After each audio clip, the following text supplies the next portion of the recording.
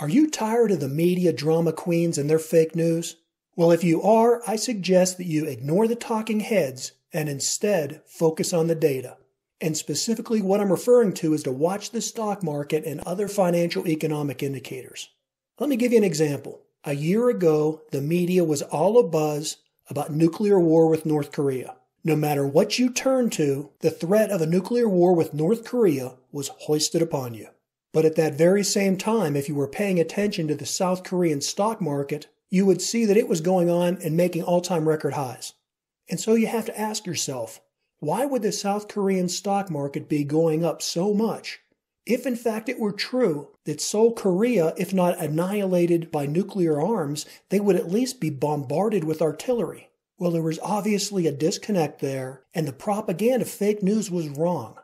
The market told you there wouldn't be a conflict with North Korea. Now let's fast forward to today. For most of this year, what have you been hearing about the trade war with China?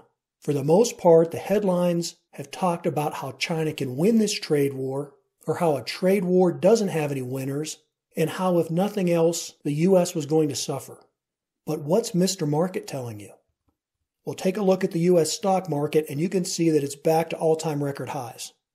But the same thing can't be said for China. The Chinese market has made lower highs and lower lows. So what does that tell you about who's winning the trade war?